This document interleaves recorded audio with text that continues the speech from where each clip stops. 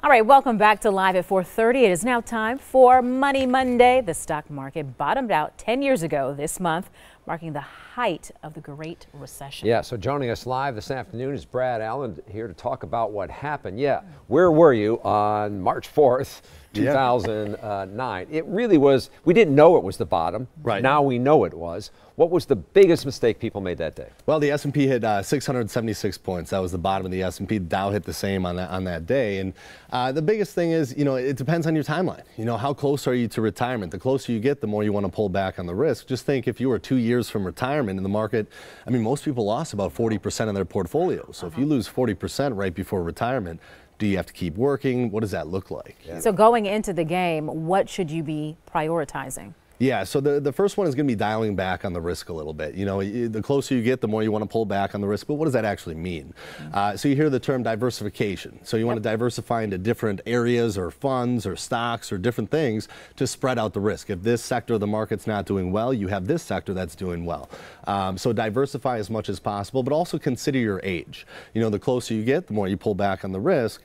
But the closer you get, I mean, it depends on who you are. It depends on how aggressive you want to be, how conservative.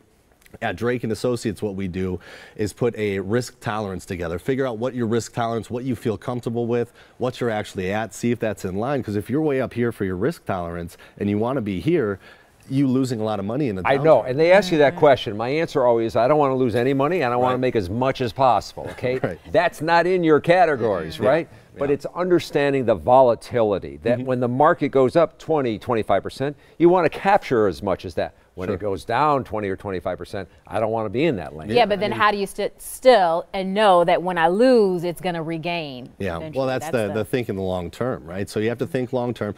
Cool stat is 2007 to 2017. If you kept putting money in, didn't change anything in your accounts through the Great Recession, kept putting money into it, you would have tripled your investment in that period of time. Versus think a lot about of people who took money out when the market was going down, locked in that loss, and then it's hard to find the time to get back into the market after you do that. Because even the smartest investor will tell you they're never smart enough to know when to get out and when to be in. And so the thinking is stay long term. Yeah, and control what you can control. You can't control the market. It was down today, it might be up tomorrow. You just don't know. So control what you can. So keep putting money into the market. When the market's down, that's the best time to put money in the market. Everything's at a lower price. So when the market goes back up, you're going to see the benefits of that. So you just have to stick with the plan. Work with somebody that you trust, that can put a plan together, that knows what to look for, and that can really help.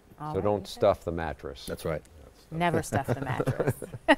All right, thanks, Brad. Thank you. We'll be right back after this.